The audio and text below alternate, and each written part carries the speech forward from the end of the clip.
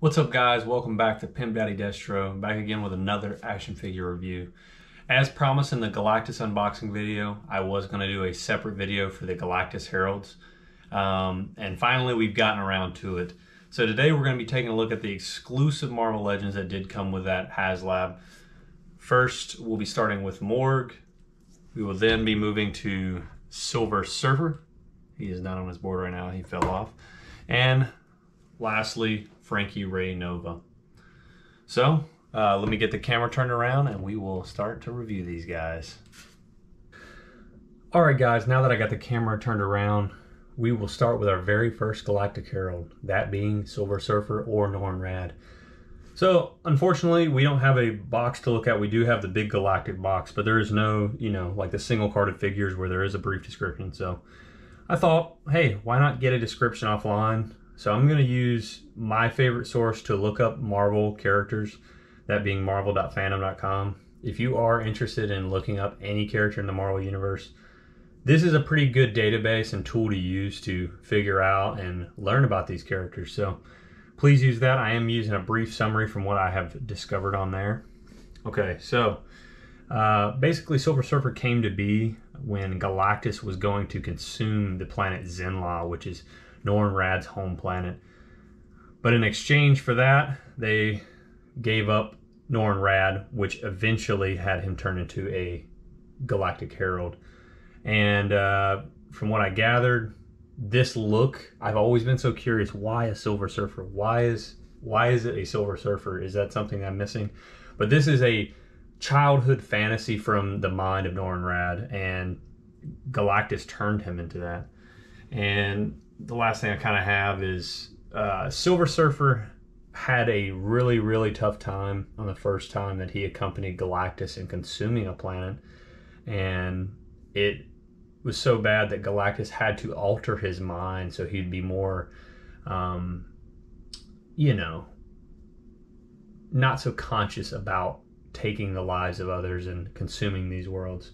And he comes with a litany of powers. If you are curious about his powers, go on to the marvel.fandom.com and just take a look at a few of them. I was going to write them all down and read them all out, but that between the three Galactic Heralds was really tough. There is so many powers. Obviously he has the power cosmic, he can fly, stuff like that, and has all these superhuman abilities. But yeah, the character is very expansive. There's a ton of lore on Silver Surfer, and I highly recommend you check him out. So, getting to the figure himself. Oh man, he's about to fall. Which for me, I haven't had the best time with having him stand up. When I did get this guy out of the box, I could not figure out what was going on. I was trying to put the board on the bottom side here. Here, let me slowly bring this down a little. I was trying to put the surfboard on this side for some reason and trying to stand it on that, and I was like, what am I doing wrong? And then eventually I had put it on, but I had it too far forward or back, and I couldn't get him in a low enough pose to where he could stand on it. And I haven't had the best success with putting it in the hand of Galactus yet. But overall, this is what the figure comes with. He does have an extra set of hands. He has his karate chop hands. He has his like wall crawling Spider-Man hands. And he has a pair of that, so, a right wall crawling hand and a left knife hand. And I believe he also comes with fists too, which I don't really fits the Silver Surfer, so I don't have those displayed on him. He also comes with this energy effect, which is a beautiful like cosmic purple, which I think suits this character really well. And obviously his stand down here and his board, which all look really nice, especially since this is the second Silver Surfer I have in my collection. I do not have the Walgreens exclusive, but I would love to add him. And he also has a little hard time standing up on that if you aren't careful.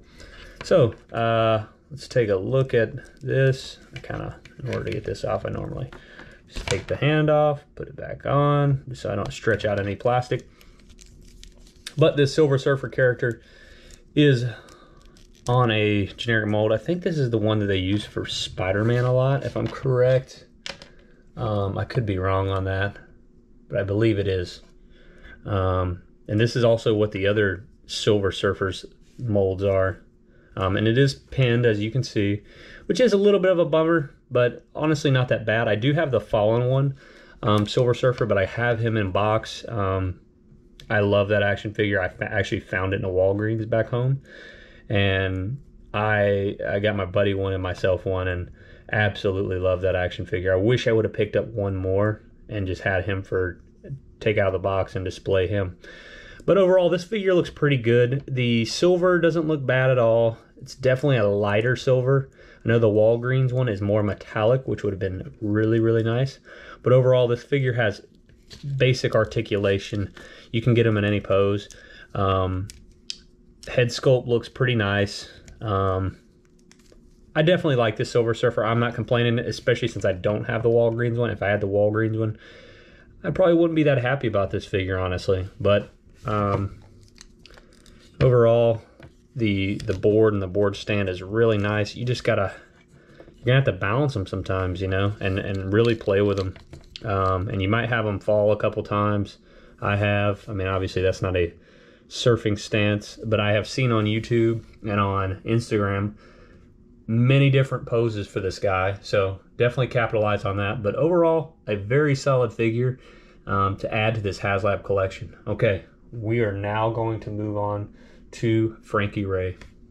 All right, guys, now that we've talked about Silver Surfer, we're going to talk about Frankie Ray. So who is Frankie Ray, or Nova? I had no idea about this Galactic Herald. I think when I first heard about this pack getting released, I knew, obviously, Silver Surfer, Terrax the Tamer, and I think Fire Lord was the only other one that I kind of had a spectrum on, I knew about. But Frankie Ray, I'll give a brief description from marvel.fandom.com. Offered herself as a Galactic Herald to Galactus when Galactus had reconsidered his oath to devour Earth. And she was eventually later killed by Morgan. I know this is a very brief description, but I just wanted to make it pertinent to the Galactic theme, things that happened when she was a Galactus Herald. I know she has a history with Johnny Storm and how she got her powers and stuff like that. If you are interested, please look up on these characters. Because it'll make you appreciate some of these characters a lot more. So getting right to the figure. This is Frankie Ray. Obviously you can see I don't have her in her stand quite right. I can't get her to fit in. But this is her on her flying stand. And she is a fire-based Galactic Herald superhero. But while we have her in the stand, as you can see, the paint looks pretty good on it. It looks flamey. Oh my. And it's pretty good. It's like that translucent plastic where if I was to shine LED under this, you would see some light coming through and it giving it kind of a glow in a way. But there is a foot peg there, and you're supposed to put the left foot, I believe. Maybe I'm doing it wrong. Maybe it's supposed to be the right, but I think I tried that. But my foot for Frankie Ray will not stand in that little peg, which is a bummer, because I do want Galactus to be holding this character. So unfortunately, mine doesn't work that good. But overall, really awesome display piece, and I just figured out yesterday how to put it in Galactus's hand. I was watching some videos, and someone kind of just showed how to do it, and I was like, oh man, I felt silly. But this is the Frankie Ray action figure by itself. It's that nice gold plastic that I also believe we'll see on Molten Man when he comes out earlier next year. But notable things for her head sculpt with a beautiful fiery mane that she has. I think the head sculpt is perfect. I love this head sculpt on her. Definitely one of my favorite female action figures. The only problem I do have with this action figure is that the joints, and this is a very easy fix. Just be very careful with them and heat them up. I think warm water works as well. Soften that plastic before you start twisting stuff. I started, especially with the elbows. The elbows, they're double jointed. However, if you're not careful, you may stress that plastic and break it. And like mentioned before in my Galactus review video, if you break one of these figures, you're out $100 if you want to replace it, like no doubt. On the secondary market, most of these figures are already $120 a piece, $100 a piece. Don't know if people are buying them though.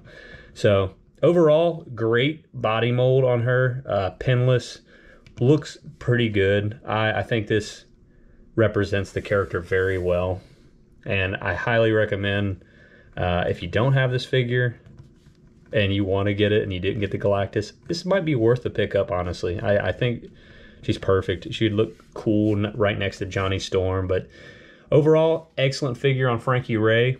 Now we will move on to Morg.